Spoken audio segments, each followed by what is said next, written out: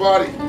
Community. And then every now and then you see a preacher get exposed that he's struggling with homosexuality, the same one who's preaching against it. Yes. So God been using you that way all these years. Now you want to judge everybody else. Yes.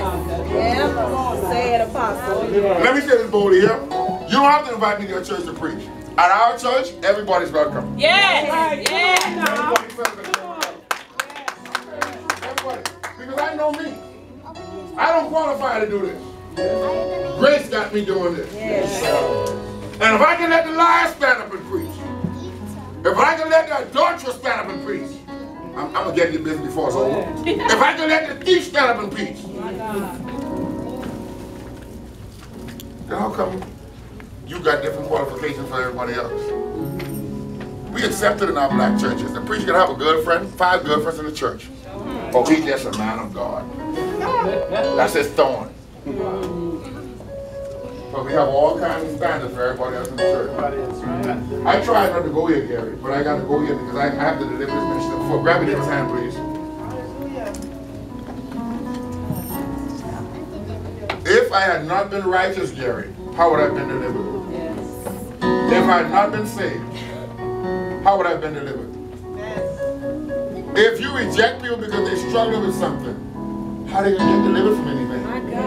And what if God never delivered them? What if God said, I want you away from my glory? What makes you the judge of that? Please don't let her hurt me. We need a person. Jesus. Don't get hurt, Nicole. Yeah, don't get hurt. They need you real bad. Somebody say, man. I'm going to bless you and then I'm going to give you an opportunity. There are 3 things that God has given me to spread around apostles that go around, you know, in these places. God is doing something right now that he's breaking the yoke of poverty. He's destroying that yoke of the lives of the people and of the ministries of the people. He's lifting the burden of death. And he's breaking the yoke of oppression. That's it. He don't want us to be oppressed. He don't want us to be in poverty. He don't want us to debt. Now, as I'm preaching this word, it's up to you whether you mix this word and preach your faith. The Bible says they enter not into his rest because they make not the word and preach your faith.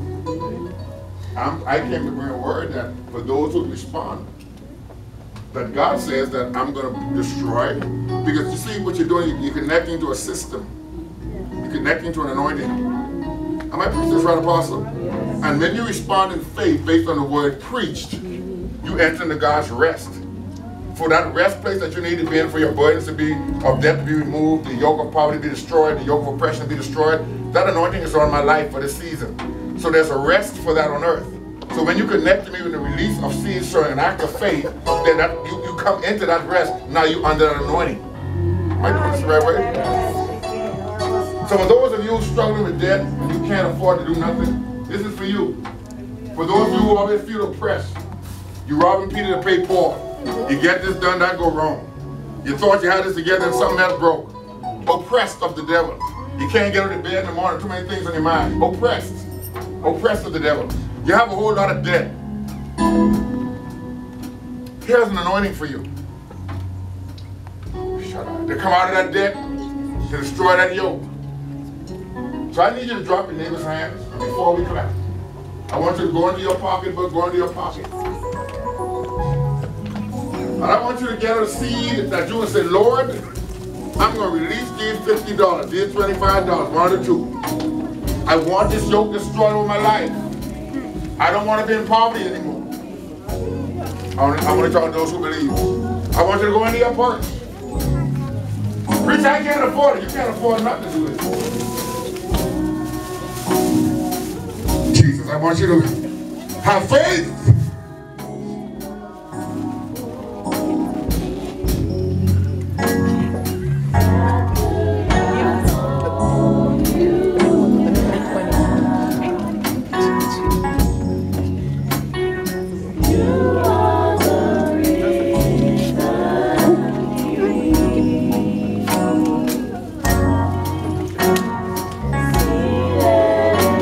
Release a prayer over this offering after we do it. So I want you to just leave your seat as your will and just come and bring your offering up, please.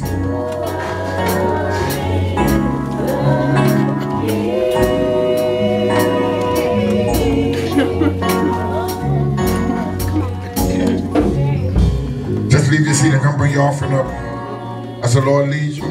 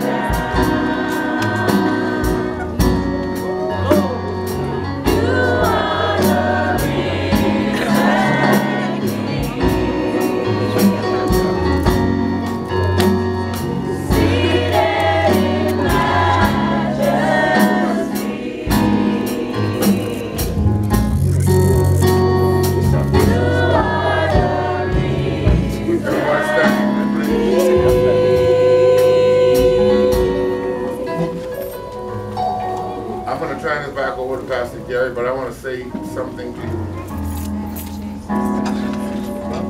Because there's a stronghold, this is very important, there's a stronghold on this earth that concerns finances.